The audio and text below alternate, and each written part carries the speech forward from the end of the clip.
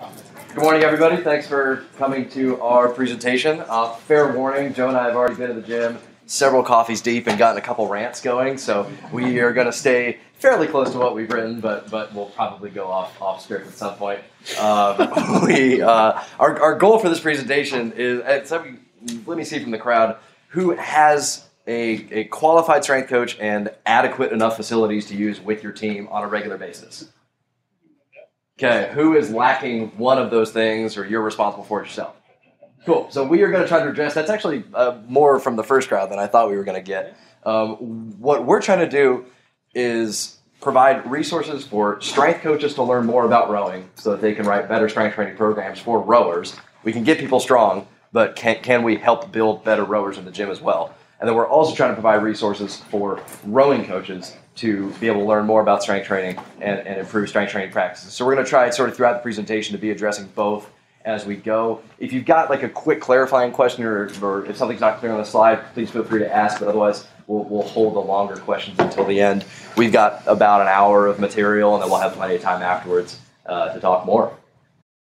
So briefly, just a little bit about myself. So I'm a full-time strength and conditioning coach. I work at Lawrence Memorial Hospital, Sports Performance and Physical Therapy Center. So during the week, I'm working with middle school up until about 85 years old and in between, all different sports across the board. And then a lot of individuals also out of rehab as well.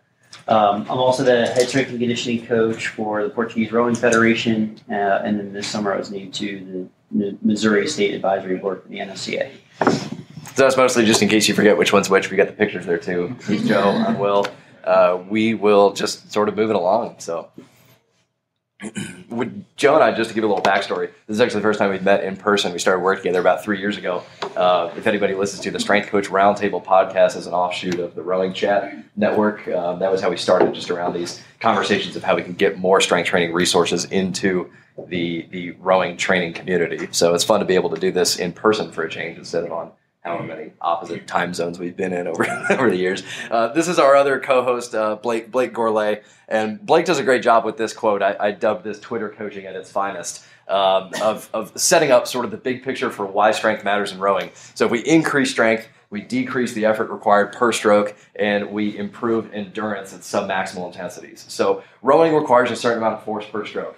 In the research, this can be as low as 60 pounds and as high as 160 pounds, depending on the kind of boat you're rowing, how exactly you're rigged, what competitive category you are. There's a lot of things that change it. But the basic idea is that if we're going to row for a certain number of minutes or a certain number of meters, we need to be able to generate sub-maximal force consistently and repeatedly, with some times of higher stroke rate and higher load, starts, sprints, power 10s in the middle, but then mostly that sub-max load.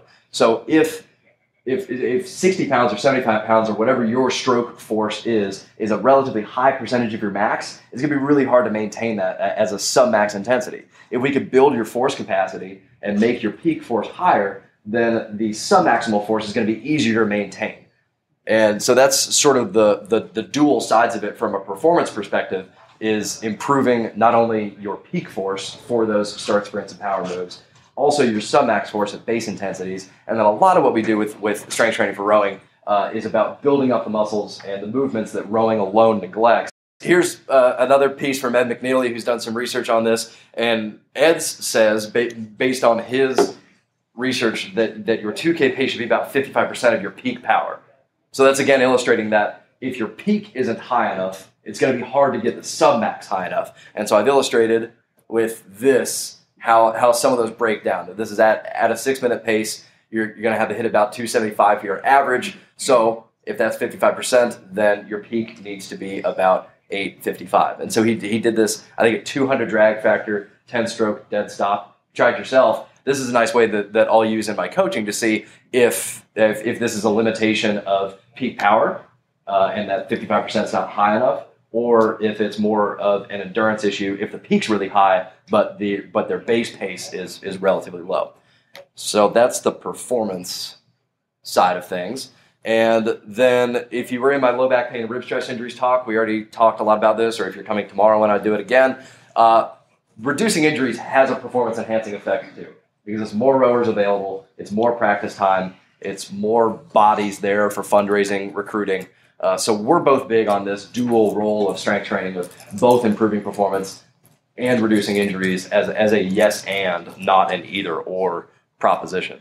Okay, so I'm going to outline some of the principles and then provide some examples through the next several slides. So, principle of individuality. So,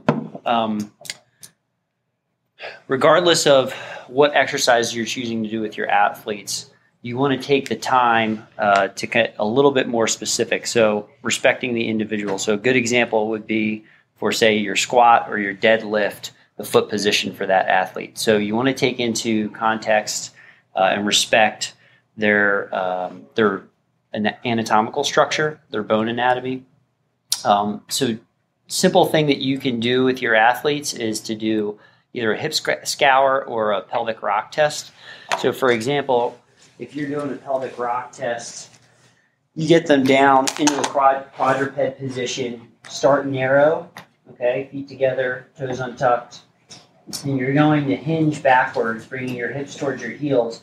And what you're looking for is where the hips and the sacrum or the low back break, okay? So you're going to start here, narrow base, rock back, and as soon as that tailbone starts to tuck under, you're going to have them stop. And then you're going to go wider. And the idea is you want them to maintain a neutral spine all the way through and see how deep they can get, right? That's going to allow you to set how wide they should be. This is, for lifting, it's probably going to be a little bit wider or significantly wider than the foot plate on the erg or in the boat. Okay, so again, we'll start with 2 times width of where I was before. Okay, just pushing back slowly. All right, and how much deeper I can get maintaining that position. All right, then I would have the athlete just keep their feet right there, tuck their toes, walk back. All right, and then from there, just have them do some body weight squats. So let me just turn to face you. Just have them start off with their feet straight ahead, okay? And watch where their knees track. So are they able to maintain alignment, that type of thing? All right, and so my right foot wants to turn out. Like it's already starting to move that way. So I'm going to just kind of respect that, okay? And allow my foot to turn out a little bit more. Because I want the athlete to be comfortable in their hips, all right? And then just squat down, all right?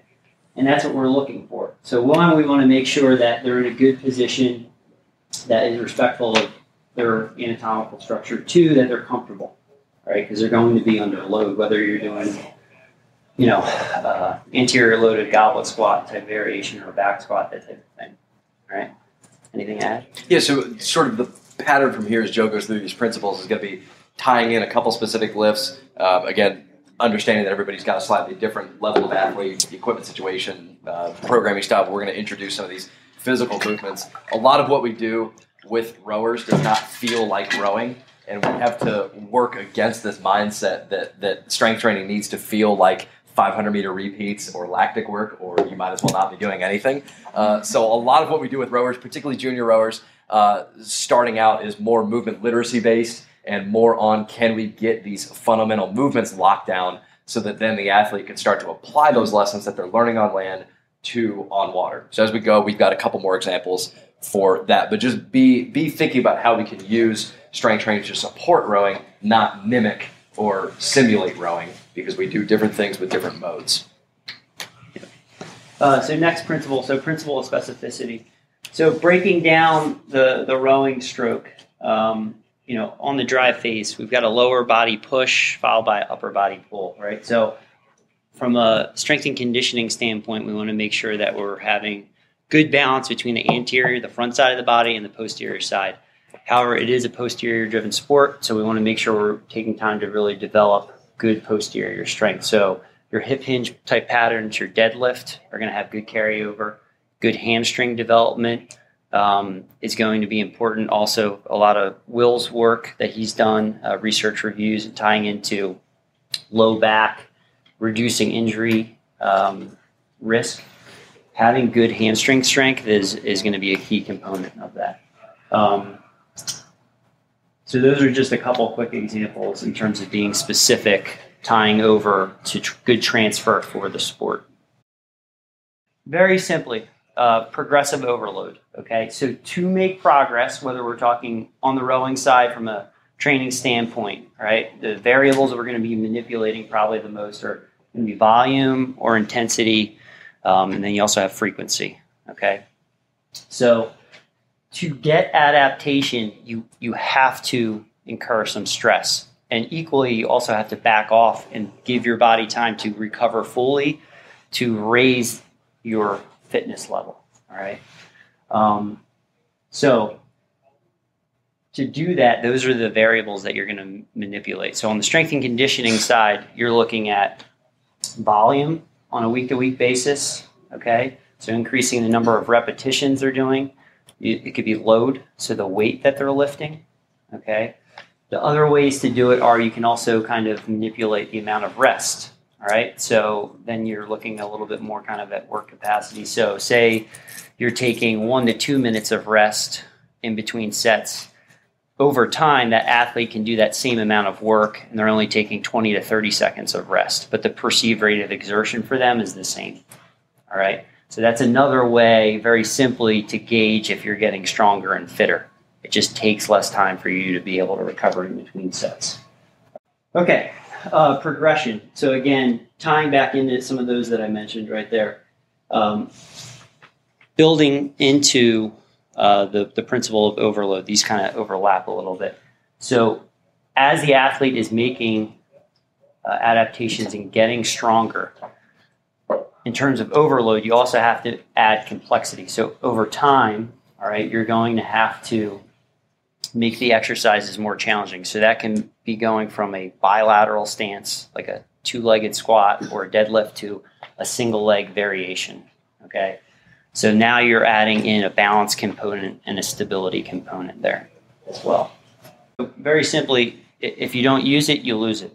All right, so principle of diminishing returns. So if you are doing strength and conditioning throughout the year, you finish your academic year, you don't do any work in the gym over the summer, and you come back, you're not going to be where you were beforehand. So there is an emphasis on maintaining where you are. All right, so you're not always going to be able to push towards raising your ceiling. You can do that, and then you're going to have to back off and stay at kind of a sub-max level and kind of sort of take the mindset of going in, doing good quality work, and punching the clock. Right? Well, we will come back to a lot of these principles in the back half where we sort of talk more about the specific things that we do that makes use of these underlying fundamentals. If you stop training, right, you will regress to your base level, right? So your strength levels, your power levels will return, and you will lose that ability that you worked throughout the year to gain. This is a kind of a universal movement law here. So proximal stability for distal athleticism. So what that means is our power generators in the human body are our shoulders and our hips, the ball and socket joints.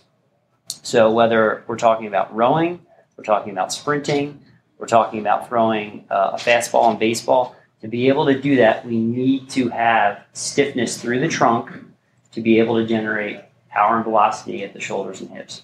If this isn't able to be well coordinated and stiff, you're going to have a real hard time generating power at the distal ends of the body. Okay? All right. And stiffness does not mean Frankenstein, like a robot. Rigidity. Yeah. Right? Rigidity. Okay, that's not what we're talking about. What we're talking about is that ability to sequence and separate out certain joint segments. All right. How many of you coach the Gumby rower? Yeah. They apply force to the foot plate and it just dissipates through the kinetic chain on the way to the handle. Or they do squats and it's just the segments are all over the place. That's a lot of what we'll do with strength training is working on these skills. That's a motor coordination issue. That's also a strength issue. So the athlete needs to know, how do I organize my segments in order to produce force? And then how do I build that capacity so that I can actually do this reliably in the final 250 of a 2K? And strength is a skill. So Will and I both take the mindset and approach when we're coaching that the work that you do in the gym is skill-based, just like rowing. So when we go out and we're doing drills, working on our technique, that same philosophy applies to the strength and conditioning room. And for us, I think this is probably one of the most important because we're trying to help coaches and athletes in the sport of rowing get away from this mindset of doing more or feeling like they need to do a lot of work, because the training effect, the stimulus you get in that environment is way different, than endurance sport. Like the fatigue feeling you have is totally different. And it's not necessarily a bad thing to walk out of the gym not being tired. Unfortunately, people are like, well, I don't feel like I got any work in. You did. All right. It's particularly a rower problem because the bar is set so high for rower effort that then they get used to that being what a workout feels like. Exactly. And there's not this idea of like, we want rowers walking out of strength training sessions most times feeling like I could have done a little more, because that leaves room for the next session. And when we're lifting 2, sometimes 3 times a week, year round, stacking up those successful workouts week after week, month after month, block after block, year after year, that's how seniors can row across the finish line a lot faster than when they were freshmen by the cumulative work effort. Yeah, it's compound interest. And just one other thing to kind of, for the skill aspect of this is you have to keep in mind, as you're working with athletes, say that they're juniors and seniors are in high school or college athletes, right? And they are starting to use more external loads. So whether it's barbell, dumbbell, kettlebell, what have you, you have to keep in mind that we always want to make technique the emphasis, right? So there's nothing good that's going to happen when an athlete goes into a state of fatigue in a higher rep range. All right. So if they start to lose spine position under load, we know that that's a high injury risk marker, right? So the risk reward there, it's just not worth it. It's not worth it. So keeping that in mind and respecting the idea that strength is a skill means if I know as an athlete that, yeah, I could do 5 reps, I got 5 reps in the bank, but by that 5th rep, like my form's starting to break down, I'm just going to do 3. I'm going to make it perfect technique. And then I can just do more sets and still get in the same total volume. So instead of doing maybe, 3 by 5, I do 5 by 3. It's still 15 reps, but they're 15 quality reps, right? So I rowed as a junior and then went to college and thought that I was just going to be done with it. Played lacrosse, started competing in strength sports, was having a good time with that. I did an internship with the track and field team. I was sort of like the team meathead for the lacrosse team because I always loved lifting, so I would teach the other guys how to lift. I was in the gym a ton. I was a kinesiology major, so that was where I gravitated to. And I knew a lot of the rowers on the team, and so I started to just sort of give them, they would come to me for advice on stuff. I'd help them with squat technique, deadlift technique, just really basic stuff. And then they said, hey, this is really great. Like, would you want to come out with the rest of the team and at least do a ride along with the head coach sometime? And I did, and I would just listen to what he said as he was coaching the rowers and the problems that he encountered again and again. And then we started having these conversations of what else could be going on. So what are the technical problems that he's treating as technical problems, and what might actually be a structural or a muscular problem that, coming from the idea that no rower goes out of the water and thinks, I'm just going to screw this up today. I'm just going to round my shoulders. I'm going to round my back. I'm going to shoot my slide. I'm just going to piss coach off, Nobody's intentionally making errors. So if they're unable to make the correction, then I think we got to be looking at both the coaching side and the communication side, the drills, the skill work. You can go to plenty of other presentations where they're talking about how to have that make more sense to athletes. But we've also got to address, does the athlete have the underlying movement prerequisites to even be able to achieve that in isolation, let alone achieve that in a high force, high fatigue, high effort state. Rowing is chaotic. It seems nice and controlled, but when you're going 38 strokes a minute in the final sprint, it's chaos. It's a high force, high speed movement. And we have to have athletes that could physically achieve that so that they can then work backwards to maintain as much of that as possible under that high fatigue state. So what we're going to do here is just address a few of those common movement errors. Here I've got recovery errors, and we'll talk about our physical corrections for this too. For those of you who are in low back pain and rib stress injury, you heard a little bit of this already. This is sort of my classic low back pain and rib stress injury stroke. How many of you have seen something like this? Yep. They've actually found with novice and experienced rowers alike that both will sacrifice technique to achieve a given split under fatigue. That's just a rower thing, is if you put that split in front of my face and tell me to hold this, I'm going to do everything that I can to do so. That's part of what makes rowers successful. Our job as strength conditioning professionals is to try to build that up so that they can delay that point where their movement starts to break down. So that's, again, why we use different techniques than we do for rowing, is if we just put them in the same mindset and say we're going to do 6 minutes of burpees or whatever, they're just going to be back in that same mindset of doing whatever they need to do in order to sustain force output. And we have an opportunity with strength training to do something different. So the problems here, I mean, I've shot this as though it's the recovery, but since the rowing stroke is cyclical, we know that what happens here is going to affect what happens here, and it's just going to play out again and again. So we've got the seat on the back of the seat. I'm sitting posteriorly shifted here. Lumbar spine is slumped out. I've got the round going on here. A lot of forces in the bow where we do not want them. Then I've got the shoulders rounded forward. So this is this protracted position of the shoulders. Then that just magnifies as the athlete comes out of the recovery, shoving the shoulders forward more. Now my blade height's really unstable. So this is one of the things that the head coach was talking about. He was always talking about blade height, blade height, blade height. But the athletes were all like this. They're not in a position to be able to control the blade. We've got to get them into the shoulders back and down position. That means not only having the movement control to know, hey, here's the ways my shoulder blade moves, and here's how I can support them, but also I can do this for 7 minutes. And I know I have the muscular endurance to be able to hold that position. So we've got the shoulders up and rounded. That now we're achieving length through the shoulders and the spine. As we approach the catch, it just gets worse. One of the things that drives us crazy, and we might, if we have extra time, we might just do things we hate for maybe 10 minutes. The rower who gets up to the catch and sort of rebounds, they get that extra reach right at the end. It never does them any good. If they don't sky, like let's just say that what usually doesn't happen happens, and they do get the blade in the water. Now they're in this terribly protracted, unstable position, and they go to put force down with the legs, and it can't get through the kinetic chain to the shoulder. So I talk a lot about power leaks when I'm trying to help this make sense to rowers, because if we've got an instability, a weakness somewhere in our kinetic chain, we're going to be losing stroke force.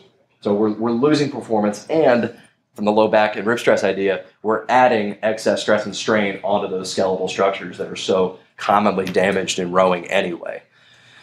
So we come out of the catch, we've overly protracted, now we're here, now we're fighting because the other athletes have all applied pressure nicely with their lower bodies, they've got good early drive force, now I'm trying to catch up, the boat's heavier at the end, I'm getting extra force at the back end, and so the recovery errors really magnify through the whole stroke cycle, and it just gets worse and worse under fatigue. So a couple of the key physical corrections are learning how to do the hip hinge movement that Joe talked about, the basic idea of lumbo-pelvic coordination, lumbar spine, pelvic, the pelvis, and being able to use those together in flexion and extension instead of the lumbar spine in isolation.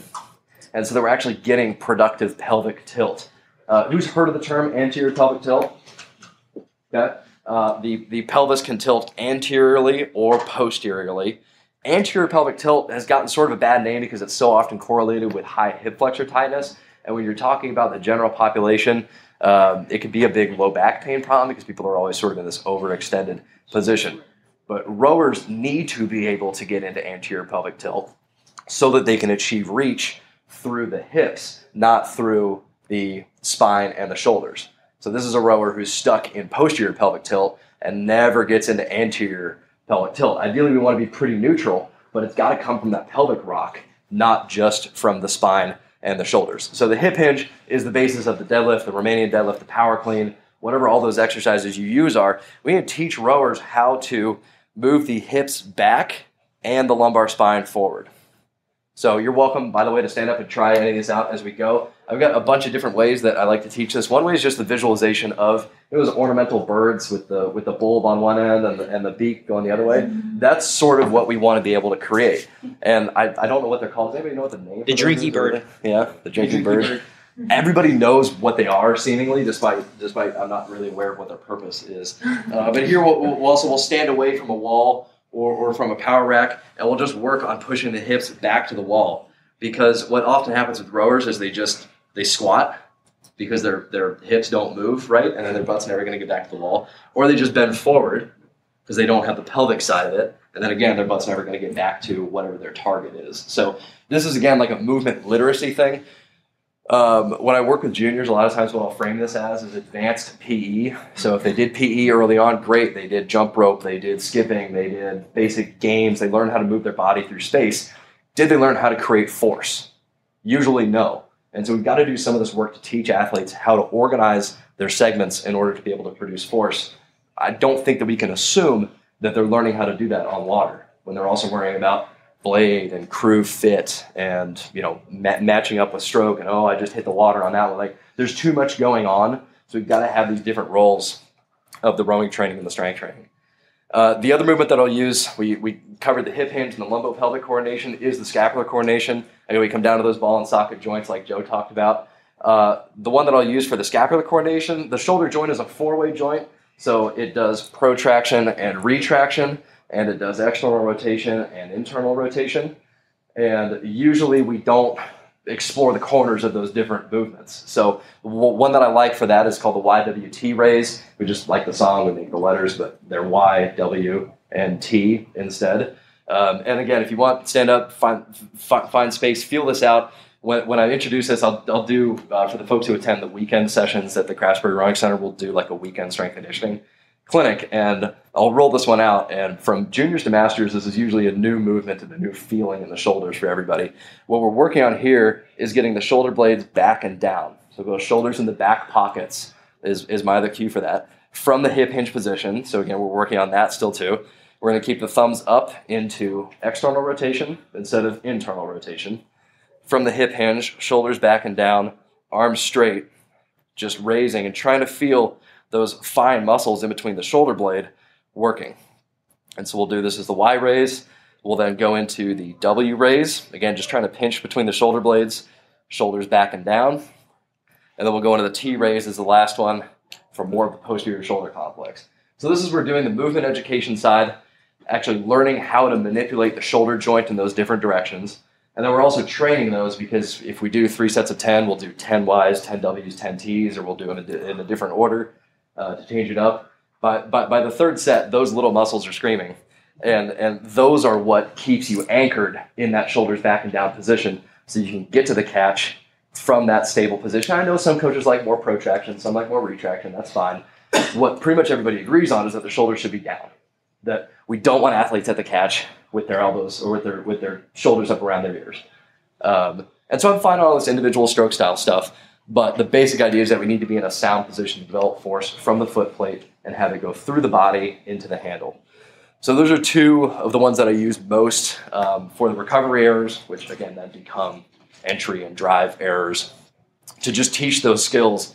And then also we'll build on those with more exercises for those specific muscles once the rower has the ability to. But the nice thing about those is that everybody can do them regardless of where you are. So if you're in a boathouse and you have extra time, you can do the hip hinge. You can find ways to load it lightly with resistance bands or lighter weights if you have access to them. YWT raise, when I was coaching the Western men's college team, the strongest athletes would use like 5, maybe 10-pound plates. Most everybody would doing the body weight. Again, we're doing reps here. They're fine muscles. We're just trying to get into that deep shoulder blade area. 2.5-pound plates are nice, or lightly loaded dumbbells, or the very thinnest of resistance bands you could use as well. But that's something you could do. That's not that stress burpee maximal sort of zone, but it's still a very productive use of time. All right, next Joe. The only thing I'd add on top of what Will said, so YTWs are great, L as well. So doing kind of a 90-90 external rotation. I would recommend if you're working with juniors or college athletes, just start off body weight. If you have a Swiss ball or a stability ball, get them in a prone position where they're laying on the ball and doing it. Same thing, just like you talked about, thumb up. All right. I've seen it seated on a ball too, or seated with the ball in so front it's going to be more. It'll definitely be more it. challenging from a prone position against gravity. So they're going to get a lot more muscle recruitment, and you take the lower body out of the equation, so they don't get confused. right? It could be productive if the athlete has the ability to hip hinge to build up some time maintaining that, but sometimes, it is too much. Yeah, so breaking them down into a position where you're just focusing on that segment, and they should feel that mid to low trap. So right here in that mid to low back area. All right. Yes.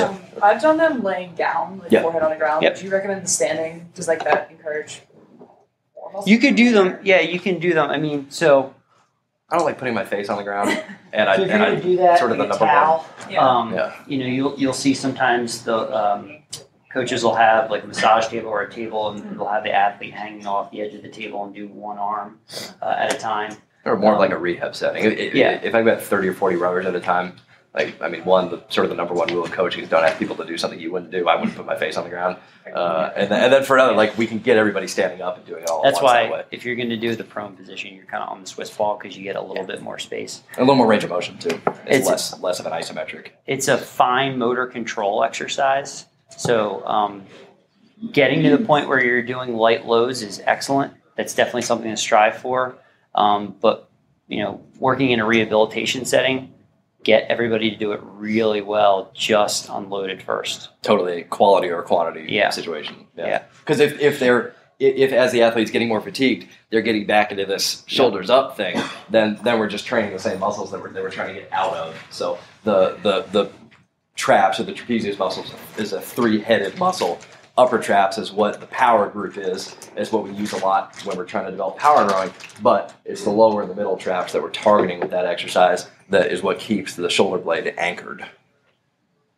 Okay, so on this one, I'm trying to kind of execute that classic, nice bend through the mid-thoracic junction. So that's what we're looking at here on the erg is kind of slumping down, reaching forward through the mid-back, that classic rower's posture we see at the catch, all right? What we want to do is be a little bit more upright, try to keep a neutral spine, tall chest. And so this is one where you might coach this, the athlete's shooting their slide. And maybe that's a technical issue. Maybe the athlete doesn't understand connection. Maybe we can address that from a drill-based perspective.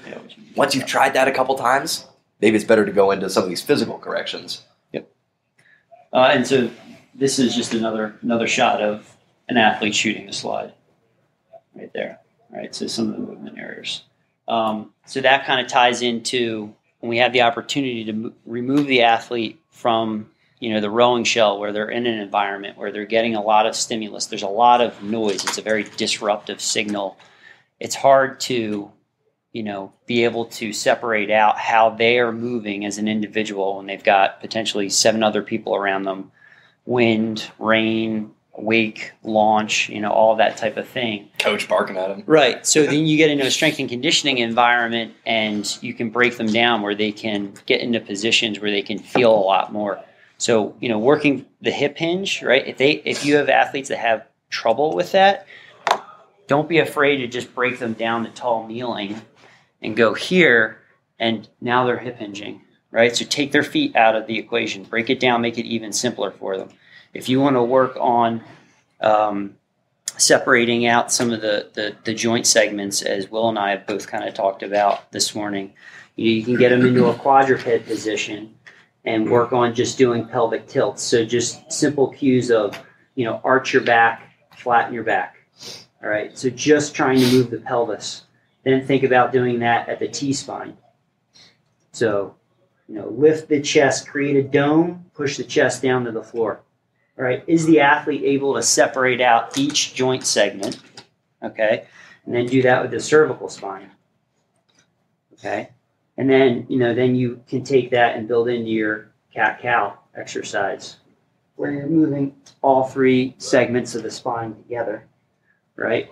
And then do the unilateral one with the bird dog. Right, and then do the unilateral one with the bird dog. But so what you're looking at is that's a really good opportunity to start teaching the athlete how to separate out each part of their body, right? So that is going to help you on the rowing side with all that fine motor skill, that coordination part, all right? I want to add one thing, too, to the drive errors. We talked about mobility and basic skills. This could just be a strength error, too. What's going to happen if the athlete gets up to the catch, get splayed in the water, and then they're weak in the legs. They're just going to get to the point where they can develop force, and then they're going to develop force from there as much as they can keep up with everybody else. So if the legs aren't strong, it doesn't matter how much we're going to coach them, early drive, entry drills, all that stuff, because they're just not going to be able to generate enough force to keep up with their teammates or with the speed of the boat. That could be, just simple strength. I have another question on the catch. Yeah. So what do you do with the athlete who goes up to the catch and the knees fly apart? Yeah, that's a common error for sure. Yeah, so I would definitely be a little bit more curious as to that athlete's hip anatomy, because if they're splaying out, right? Like to me, that their nervous system, their body's trying to find room to get comfortable in that catch position. So you have to keep in mind, like in rowing, we're bolted down with a foot stretcher. So when you're getting up there, your body's going to find a way, right? If we're a good athlete, you tell me to do something, I'm going to move a bar. I'm going to figure out a way to get it off the floor. It may not be good. It may not be good movement literacy. So I would be kind of curious as to how much room they have in their hip to be able to get into that position. So I would be looking at that. I'd also be looking at where is their pelvis and low back position at the catch? Like, are they tucked under? Are they kind of sitting on their tailbone and like they can't be in a position where they have their hips underneath them, and are they rocking over? Like, I don't know. So it's sort of looking at the stroke as a cycle. So we've got to look at how the athlete's getting there as well as what's actually happening when they are there. So is it something you don't always need to try to train away? Maybe it's a natural thing.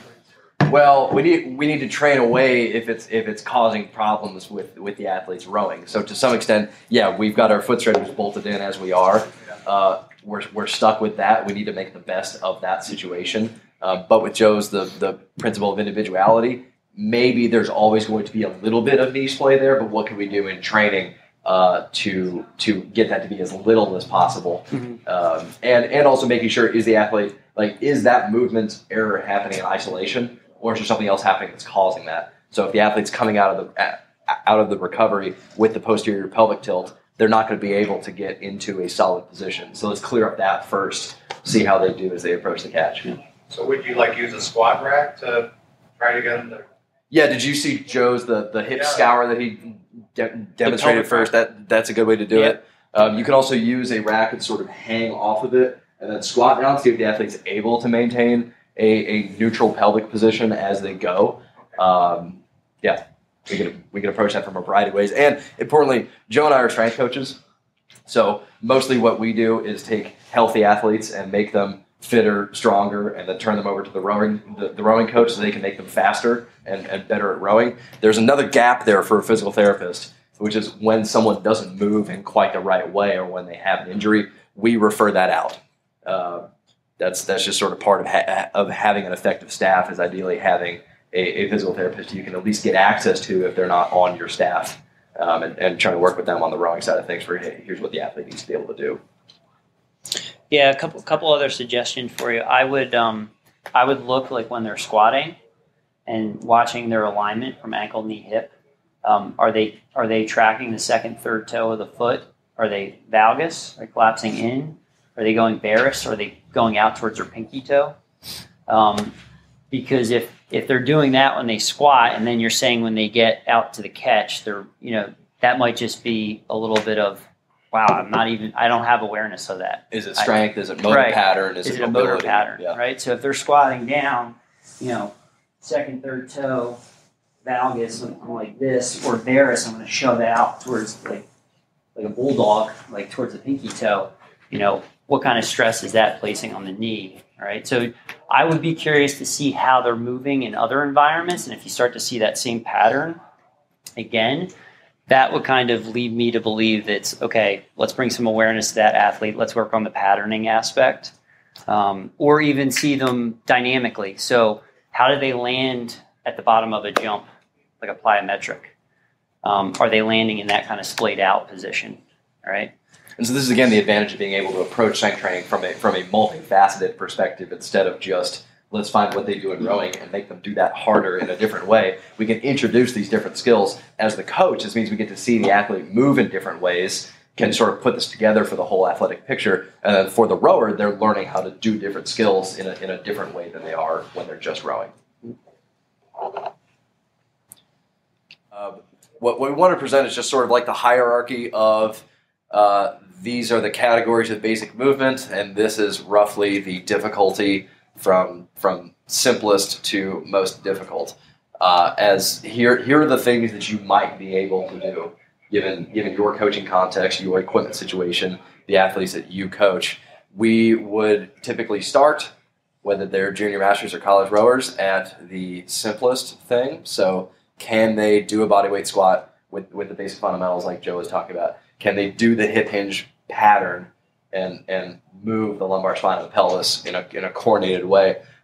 We use a ton of resistance bands and stuff because they're portable, they're cheap, they're customizable. If you want to make it harder, you move away from it more. If you want to make it easier, you move towards it more. They sell them in different weights, and you can get them and they'll last for forever. You can just throw them around and leave them in the boathouse all hung up in one place. They don't take up as much room as squat racks, kettlebells, or stuff like that. So we make a ton of use of that. The X-band row is it comes off of the rack, makes an X, and then the athlete pulls it into basically their same release position. There we're looking at tying in the physical skills of what we hope they do at the release to developing the musculature and have another opportunity to sort of reinforce that same motor pattern. Push-up variations are one that we've got variations, not just straight-up push-up. I coached at one of the Olympic development programs over the summer and had she was maybe a sophomore girl in one of my strength training workshops. And I asked the groups as we were going what they really wanted to learn that day, if they had one sort of specific goal. She said, I want to learn how to do a push-up because my coach always tells me that my push-up form sucks. I was like, okay, cool. So we looked at her do it, and she's 15 years old, maybe 120 pounds, and she goes down and just her arms are wobbling, and she can't even get all the way down, and then sort of comes back up and sort of anything goes. It was a 1 rep max push-up. It was just way too hard for her. So I raised her up onto blocks, maybe like a 24-inch plyo box or something like that, and I said, okay, now do a push-up. And she did it perfectly. Shoulders back and down, full range of motion, elbows staying tucked in. It was just too challenging of a variation for her. I find, especially with push-ups, people will do levels of intensity that they would never do with the bar or with a dumbbell because, it's just body weight. But if it's too high a percentage of your max, then you're not going to be able to express the technique correctly. So we'd always start with a scaled-down version, make sure the athlete could do that successfully. Then you're looking at, okay, is it a technique? Is it a strength thing? They could build up strength in that elevated push-up environment. And I'll use this with college men rowers too, particularly the long and lengthy type. And same thing we don't have with the chin-ups down later on. That could be the same problem. The rowers tend to be long-limbed, long ranges of motion. These bodyweight lifts, and I've got the barbell deadlift all the way down at the bottom for the same reason. If I have a 6'5" rower, they're going a lot further down than a 5'8" person, and they're doing more range of motion. The bar's lower because we've arbitrarily set this height down. That's going off on a slight tangent. But does anybody know why the deadlift starting height is where it is? About 9.5 inches off the ground. So if the weight drops, you don't actually get crushed by it if you come down on. It's from Olympic lifting in the late 1800s to early 1900s. 9.5 inches was deemed to be the average width of the male adult skull, so that if they dropped the barbell from overhead, it would not crush the skull of the lifter. That's the only reason that a deadlift is 9.5 inches off the ground. There's no reason for us to be doing that for rowers based on this 140-year-old history of when men's skulls were 9.5 inches or less, and therefore we needed to avoid crushing them. So we use an elevated deadlift. We'll use a kettlebell swing. We'll use a hex bar or a trap bar deadlift. That's where the athlete stands in the frame. We need high handles, low handles, raise the height. There's no point for purity in a rowing training program. Let's find the exercises and the movements that best suit the rower. Principle of individuality, principle of specificity. Are we still training what we want to be training? Yes, then we can use any of these lifts to achieve that same goal in different ways and in different times of the year. So that's one of the things we'll talk about next. A full body land warm up is a great place to start with basic strength training. How many have some sort of general land based warm up that they do before you get out in the water? Okay, and then how many people just go straight into rowing or all right, cool. A lot of times I find that there are people who just, you get to the boathouse, your warm up is taking your oars down to the water and taking your boat down to the water, and then you get out there and warm up on the water. That might be fine for some times of the year, for some things, for some sessions. Okay, you just got to do what you got to do. Most times, a 10 to 15 minute full body dynamic warm up that addresses the whole kinetic chain from ankles to shoulders can accelerate your sessions by making athletes be more able to get into full speed, full side rowing when they get out in the water. And it's also an opportunity to teach these different skills without it seeming so, okay, we have to go on land to do coach's movement literacy circuit. We can sneak this into training. And so I'll work a lot of this. We'll do the hip hinge, we'll do the YWT raise, we'll do the push-up exercise with a plus reach and round movement. So they get up to the top and then they get into that thoracic flexion like Joe demonstrated here on the floor. That's building up the serratus anterior muscle. Talked about in the rib stress injury prevention plan. And it's also getting the athlete to move through those different ranges of motion and explore that shoulder mobility. So we can sneak a lot of that in to the full body land warm up. If you're just doing leg swings and jumping jacks, we can innovate a little bit more than that to start to work in some of these other fundamentals.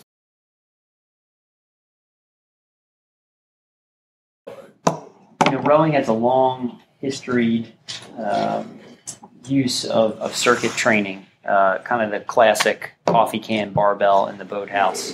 From what I could find, it's kind of originated out of the 1970s at the GDR. They were one of the first proponents of creating stations or circuit style training using lighter loads and higher repetitions. So if you don't have access to equipment and you're doing circuit style based training at the boathouse or in a hallway, right? It's very makeshift. You don't have access to a lot of space. The things that I would emphasize and principles I would go by for your athletes are stick to the basics, the fundamentals. Okay, so make sure they're checking the boxes. So I would organize a session if you have a group of say 25 athletes or 30 athletes, get them in a military style setup where they're in 6 rows of 5. All right, have the first row step forward, you're doing body weight squats or whatever, and watch the technique. All right, be very diligent about how they're performing the exercises and move through. So just have them go to the back of the line, move through, everybody does that, and then the next time up they're doing a different exercise. So there might be a little bit more downtime in there, but if you're working with the athletes that don't have those fundamentals checked, you have to take the time to make sure they're doing the basics well. Like they need to be able to check the box of doing a body weight squat, doing a chin up, doing a pull up. To me, that's really, really important to be able to demonstrate to a coach from an athletic point of view, I'm able to maintain spine position as I move through space. This again comes down to why are you doing the strength training? Are you doing it just to try to make them work hard, feel like rowing, babysit? There's all these reasons that we sort of end up in these circuit style training. We have the opportunity to flip the script and do something different and use it to teach movements, to develop basics, and to start to teach force generation. Yeah, and another thought I've had is if you have a large group and you don't have a lot of time, don't feel like you need to have Andy Reid's menu that where you're picking 25 different exercises. Just again, stick with the basics, get them very proficient, and make them work hard by just manipulating different variables of the lift. So for example, if you get them into a lunge type or split squat type pattern, have them go really slow on the eccentric portion, right? So you keep the reps low, 5 reps, but they got to go from the top down to the bottom in 5 seconds. And you're going to count out loud for every repetition. So they're going to go down really slowly, all the way, gently tap, and explode up. Do that for every repetition. So you're building a lot of control through the hip, through the knee, through the quadriceps, through the whole kinetic chain. that's going to transfer over really well. So when you're looking at those athletes that they're coming up a slide and they just kind of like, it's like a car crash. They're just coming up and they have no control. That's eccentric control of the muscle. So they need to be able to decelerate force. That's why we're working on that eccentric portion of the lift. All right. So just because they're not doing high repetitions or a lot of different exercises doesn't mean it's hard work. I've got a class of junior soccer athletes. We have them do 3 sets of 5 with a 10 to 15 pound kettlebell or dumbbell, doing exactly what I just demonstrated. And on the last set, they hold at the bottom position after they just did 15 reps of 5-second eccentric. The very last set, they do a 10-second isometric at the bottom. And to an athlete, they are shaking. They are shaking. Try this yourself before you roll it out. Yeah. And I do it. Yeah. I do it with them, and I'm working hard too. I'm working hard too. So there's a lot of ways that you can spice it up and have your athletes work very hard if you have very minimalistic resources at your disposal. And like part of that benefit too is that then we're getting more benefit from lighter loads and lower reps. So we're cutting down on the overuse that you heard me talk about if you came to low back pain and rib stress injuries. Strength training is a part of the rowing training total volume picture. If we're doing a lot of rowing volume and also we're doing 25 plus rep muscular endurance circuits, then we're just contributing to a lot of those same stroke muscle overuse problems that we can see. So not only are we getting more out of it, we're also mitigating a potential over risk use. And based on our experience, athletes are much more able to transfer that style of physical learning back to rowing on water or on the erg than they are from doing more reps under high fatigue conditions. One thing that we'll do with circuit training as well is build in mobility opportunities. So we might do 2 to 3 sets of either a squat or a hinge or a shoulder thing, and then we'll have them go into a mobility movement as well. So you can mix all these different modes of training in a much more productive way than what we see is just sort of the same repetitive hammering. We're going to talk briefly about periodization. Periodization just means organizing training. So it's having some sort of system or structure for your training so the athletes develop major athletic qualities while maintaining other major athletic qualities. There's tons of different ways to achieve periodization, lots of different strategies. At its core, it's having a plan for your off-season, a plan for your preseason, and a plan for your in-season. So this gets into the huge benefit of off-season training is when we've got a reduced rowing workload, we can have an increased strength training workload. So we're always sort of working this yin and yang to avoid overloading rowers at certain times and avoid underloading rowers at certain times. And you asked me this question in low back pain yesterday. I had a chart that showed workload correlated to low back pain, low off-season volume, also low incidence of low back pain, and then really high in-season volume and a much higher incidence of low back pain. So Nate asked the question of, well, to what extent is this just rowers not working hard enough in the off season and not preparing themselves for this for coming back to in-season rowing? And yeah, it's both. It's we need to have enough work in the off season so that coming back to the volume that we need to do for rowing in season is not shocking. We also need to take a more progressive approach to returning to in-season rowing. Bit of a sidebar, but the off season time is a really, really crucial time to make use of the reduced rowing training for increased strength training time. It's more engaging for rowers too, having this different sort of ebb and flow over the season, that they're developing different qualities at different times, less burnout, less sort of just, oh man, we do the same program, the same training year round. I know that a challenge is, what are your rowers doing in the off season, especially if you're with a junior crew, maybe they're playing other sports, you don't have control over that. And so I'd definitely like to talk more in this second session about what problems you're actually encountering and what we might be able to do as strength coaches to provide those resources. But at its core, in the off season, there's reduced rowing training, higher volume strength training. In the preseason, we start to cut down the strength training, start to make it more about developing peak power. We've built muscle, we've built endurance, we've built base strength over the off season while the athletes built fitness. As we get closer to in season, it all sort of narrows down so that eventually we get to peak performance in whatever your peak performance season is. Usually if you're on the junior collegiate schedule, we're sort of starting in the summer off season and progressing up to the May championship race. And the idea is that the exercise selection gets a little bit more narrow, the volume comes down, the intensity goes up, and then eventually, like Joe said, we just try to hold on to what we've got. Some athletes do make positive changes through the in-season. Most times what we're trying to do is just hold on to those off-season benefits and make sure that the athlete gets to the podium as strong, healthy, fit, and mobile as when they started training. That's one of the things that drives us crazy is when rowers have an off-season approach and then racing season starts and it's like, I'm out of here, see you in the summer. Like, no, like then you're strongest at the start of the season when it matters the least, and you're the weakest at the end of the season when it matters the most. And so it's not that hard to do a system of strength training. You can maintain a lot easier than you can gain. And so having an in-season approach to reduced volume, reduced challenge, but maintaining what you have so that you're still getting to the championship time in good shape. Anyway. So that's it for our presentation. Here's where you can see more of us. Joe's presenting in session 5 on the evolution of strength conditioning training for rowing. I'm presenting in session 6 on low back pain and rib stress injuries. We both have a podcast where you can hear, I think we're up to 13 episodes? Yeah, I think so. 13 or 14 episodes. Yeah. Just talk about different training topics in rowing. Sometimes we'll have a theme for an episode. Sometimes we'll just address a bunch of different stuff. We've got websites. I've also written a book that I have copies of for addressing the periodization picture of year-round rowing. Joe contributed a chapter to that on how to implement kettlebells into your training.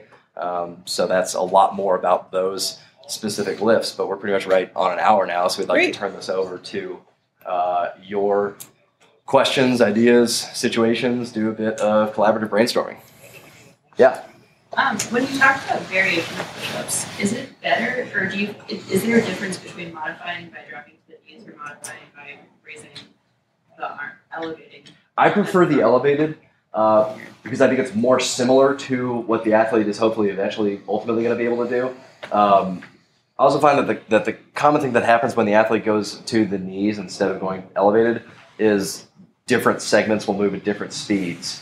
So ideally on a push-up, the chin, chest, and hips all basically touch simultaneously. So they all hit the ground simultaneously, they all rise simultaneously. When the athlete's on the knees, the chest tends to move faster, and I'd rather see the whole system moving at once. I think it's a little bit easier, like, if you go to the knees, there's no real progression beyond that. But with the elevation, we could start at 24 inches and work all the way down to 4 inches, and then you might as well be going off the ground. No, 100% agree. That's the exact same approach I take. I think the only thing I would add is just if you're working with athletes, you might have a group where you have athletes that can do quality push-ups from the floor. And then you might have some that you need to back off to an elevation. Just be patient.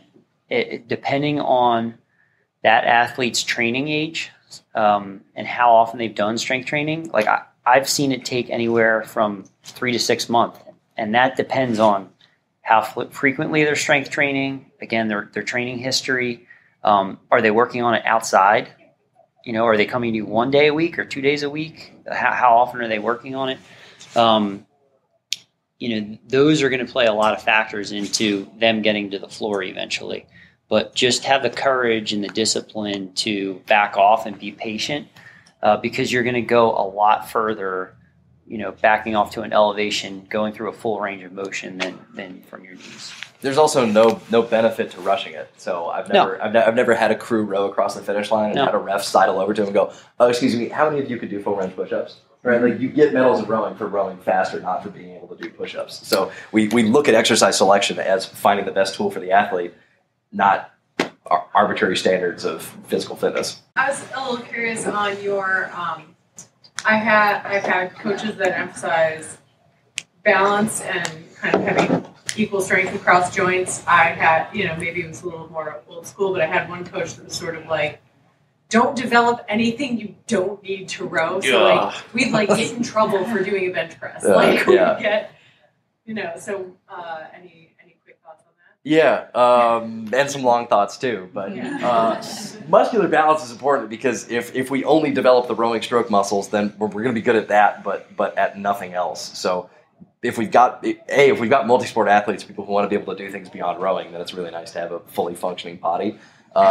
There's also various overuse problems that can happen from overdevelopment of certain muscles, which is really the same thing as saying underdevelopment of other muscles. So have you seen the rower walking around just like this at the regattas, where they're just overextended, shoulders back, pinned all the time? Like, that's an athlete who hasn't developed these muscles. So that all, the research is a bit mixed on like how exactly the overuse turns into the injury risk, but I certainly don't buy that that's going to hold you back from rowing. And then body weight is productive, or muscle weight is productive for rowing. So if you have more muscle weight, you can exert more leverage on the blade. And if we're only limiting our muscular development to the stroke muscles, then we're missing out on all that muscular gain potential elsewhere. Yeah. Anyone add? No, that was great.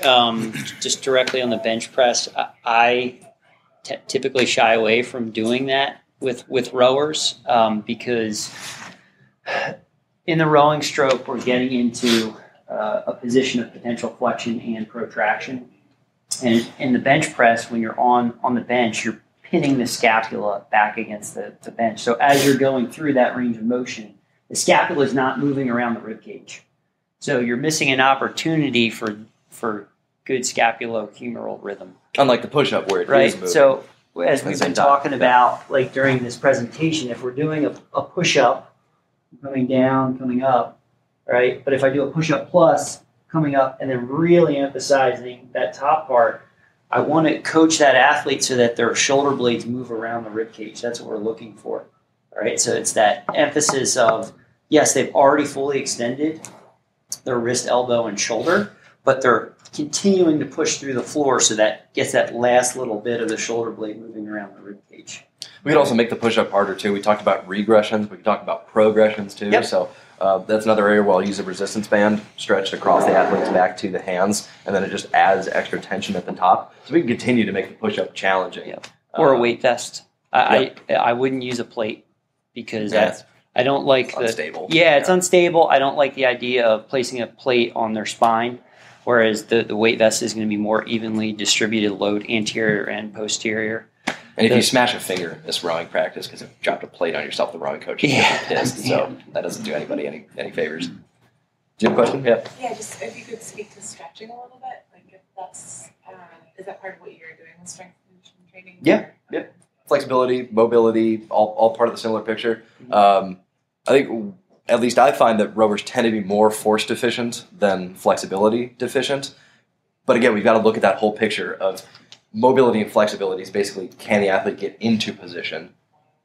Strength is, can the athlete develop force from that position? So we can look at it from both ways. Stretching, generally helpful. We use it in a bunch of different ways. I think dynamic stretching before training is particularly helpful, especially if that helps the athlete get into the positions that you want them to be able to get into. And then there is also a stretching effect from moving through full ranges of motion under load. So just doing strength training is also productive for that. I've actually found like rowers with sort of chronically tight lower body hamstring muscles in particular, doing reps of the hip hinge is moving them through that with extra load, exerting a greater stretch and also a contraction on the way back up. So that's been a way that I've found more effective than doing a lot of, say, sit and reach hamstring stretching. So that was great. I think the only thing I would add is so at the beginning of a session, do dynamic warm up where they're moving through and getting some of that flexibility. If we were doing more of your classic static stretching, like longer 20, 30, 60-second holds, that's after the training session. So we definitely know from research that is not something you want to do before any type of training session. That is actually going to decrease your performance. And your force output, basically. So that's what's going to happen. That we want activation and movement earlier in the session. Mm-hmm. So flexibility work, I usually leave that in the last 10 to 15 minutes of the session. Depending on what lifts we're covering on that day, then I would have some prescribed targeted stretches to do that. So if we're doing something that's posterior chain dominant, glute hamstring, maybe they're doing some strap stretches, with the hamstring at the end. However, complement what Will said, what I will find is that as athletes get stronger over time, the amount of time that they're going to need to spend on flexibility work is going to significantly decrease because your base level of strength has gotten higher over time. So your ability to go through a larger range of motion is pretty set and stable, right? When you don't have that strength, that's when you're it's this tug of war. You're working on getting stronger, and then you've got to work a little bit on flexibility. I spend a lot less time working on flexibility for myself now than I ever have before because this is probably some of the strongest I've ever been at this point in my life. And I'll say for me too, I've gone toward much more dynamic stretching. On the subject of full body warm-ups, I have my own, it's like 10-minute different movement series that I'll use with rowers as a video and article on my website.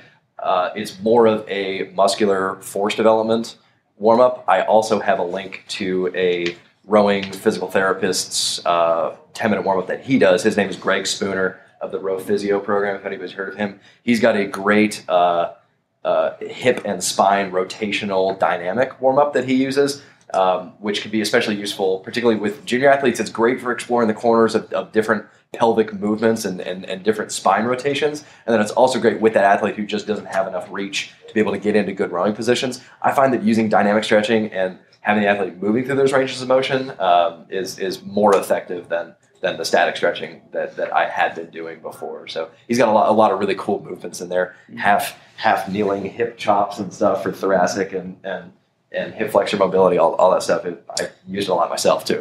Is there a particular area? I guess I'm thinking of the kind of classic, like hunched, maybe posterior tilted pelvis athlete that seems to be more hip movement. And Yeah. if you're not getting that So- strength or stretch, Yeah. So, Yeah.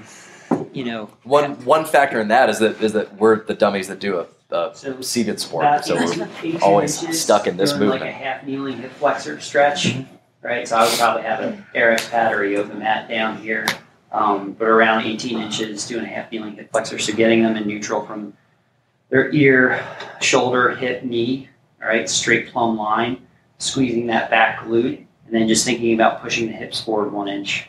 And almost everybody kind of just lights up like a Christmas tree. They'll feel an immediate stretch right through the hip. Yeah, it shows the full 360. He's and explain why you've got your knee bent too on that back. Yeah, so you're gonna, and you can do this without the chair, but if you do it, this is just going to like really intensify the stretch.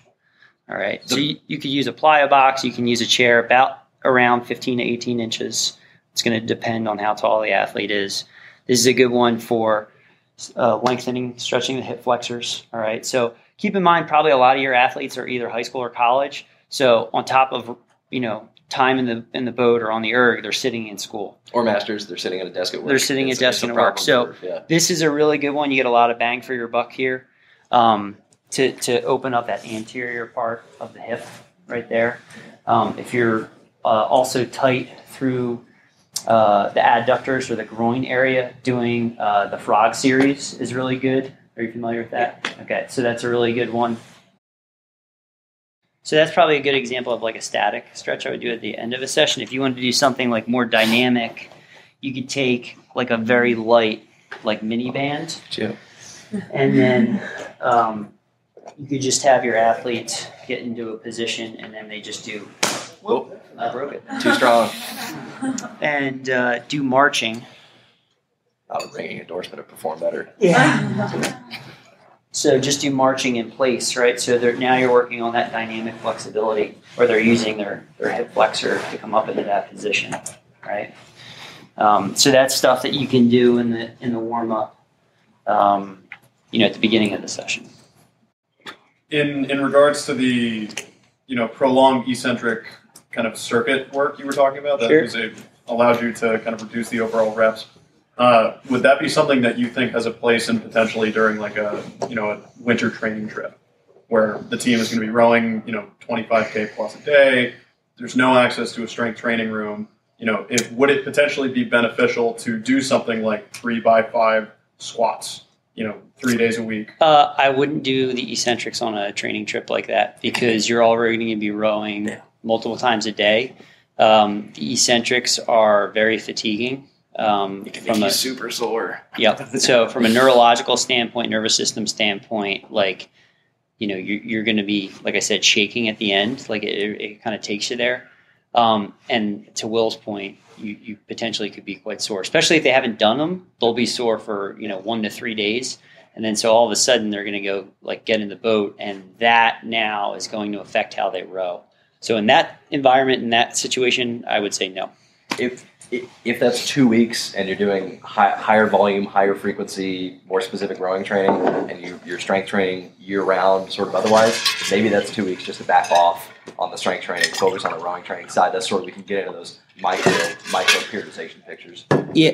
So I'm getting ready to head into a camp situation. So tomorrow I'll head down to Boston, fly over to Portugal to work with the team. So they're going to be on the water twice a day, and we're going to be in the gym once a day.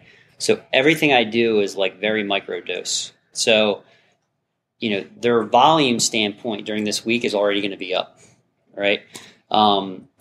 So what I do in the gym is the repetitions that we do are going to be very low. I'm going to be working a lot on technique. I might do some assessment or testing to kind of see where they are, but also from a skill standpoint. So they might do a lot of reps over a 45 to 75 minute time period, but I'm not going to have them be doing 5 rep sets. It might be 2 or 3, rest 2 or 3, that type of thing, because I have to take into account the amount of just stress day to day during this week, right? Especially if you don't have access to a weight room too. Yeah. And, maybe that is just a better time to focus on the rowing, do some extra mobility, recovery sort of stuff. Yeah. Challenge their movement, development. There's a lot of creative things that you can do just for general movement without getting into those high fatigue training situations. Yeah, so it's a great opportunity in that type of situation to start being okay, here's what we've been working on up to this point. All right, what's the next progression? Where do I want them to go? And then start taking time to teach them, right? Because if it's the next step in progression, it's going to be a little bit more challenging. So if we go from a split squat to now we're at a rear foot elevated, now I'm challenging the balance even more. You might not be doing more reps, right? But now all of a sudden you've made the complexity higher. All right. So that's a great way at that point in that environment to start introducing a higher level skill. All right. So that kind of sets you up. So that way when you come back in your normal training schedule, you're hitting the ground running. Yeah. Where do you find the balance in developing with muscular endurance, which from what I understand is higher reps, lower to moderate weight, and not risking overuse? Mm-hmm. That's a good question. The question, by the way, just for anybody in the back, is developing muscular endurance while avoiding those overuse conditions from rowing. That's a really beneficial time for the periodization plan. When if we're doing less rowing training, then we can afford to do higher volumes in the gym, so that we're not doubling up on those stressors. In general, do you do much over 20 reps on just about anything? It'll depend. If I'm doing accessory work at the end of the session, then it's in that 20, 30, 50 rep range.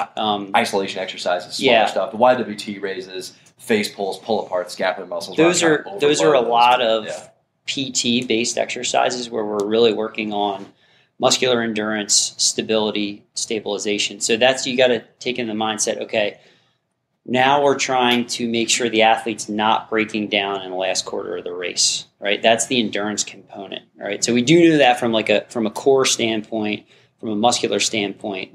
When fatigue sets in, that's when they start losing their ability to maintain good technique, right? So we got to build that up. So we're trying to target a lot of those stabilizer muscles around the big primary movers. So that's when we would do a lot of that muscular endurance work, where you're doing your 3 or 4 sets of YTWLs, where you're doing your 90-90 external rotation, or ball drops, where they're doing a lot of dynamic stabilization for the rotator cuff and the shoulder, sets of 50. So 50 here, 50 here, 50 at 90-90, 50 across. So that's a lot of what I've seen some of my PT colleagues do in the clinic with anywhere from 14 to 32 ounce little med ball. It's about the size of a grapefruit or an orange right here. Drop catch. So it's teaching the rotator cuff to stabilize. So if you think about in the rowing shell, I'm coming out around the pin at the catch, I'm putting that blade in. It might be flat conditions, it might be windy, I don't know. Like I need this to set into the shoulder socket, right? That's the point of the rotator cuff, is to help to centrate the head of the humerus into the shoulder socket, right? So that's what we want. And it's pretty hard to overtrain on high rep YWTs, right, in the same way that it's pretty easy to overtrain on sets of 25 on squats. Yeah. So for those big compound free weight full body exercises, for the most part, we're doing entirely force capacity and peak power work. And then I would rather spare the athlete to do their muscular endurance work, cross training, or on the erg or on the water. So for the most part, we're focused on developing peak force and peak power and peak strength in the gym with support for those smaller muscular groups. And then we're working with the rowing coaches for either cross training or rowing training to develop muscular endurance. And just to finish that thought, if you're doing those types of exercises, keep in mind they're always going to be lower threshold. So even when we were talking about the YTWs earlier, at the most, I think you said 5 pounds for some of his advanced athletes, right? Almost every single exercise I've seen for the last 2.5 years in the clinic that the PTs are doing are either body weight or very light resistance loads and high repetitions, anywhere from 20 to 50 reps.